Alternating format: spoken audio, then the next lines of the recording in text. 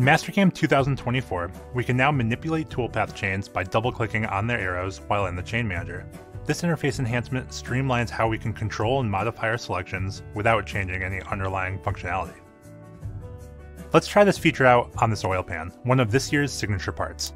I will start with a simple 2D contour operation and chain one of the open pockets towards the front side of the part. We want to climb mill this cut, keeping the cutter on the left side of the part.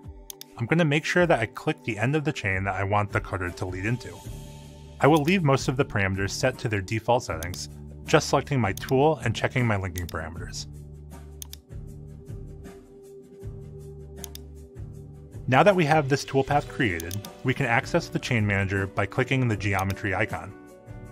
Right-click in the background to add a chain and select the remaining entities.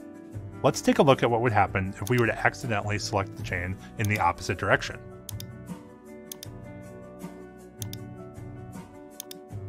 Right away we can see the problem. Prior to Mastercam 2024, we would have to scroll through the Chain Manager to find a chain and manipulate it.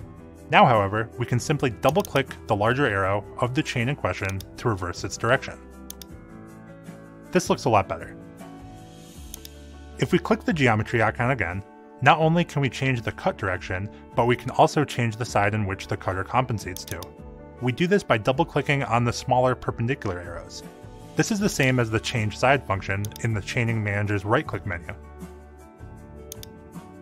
A welcomed addition to this area of the software is the ability to now find a chain in the manager by highlighting, or single-clicking, an arrow itself.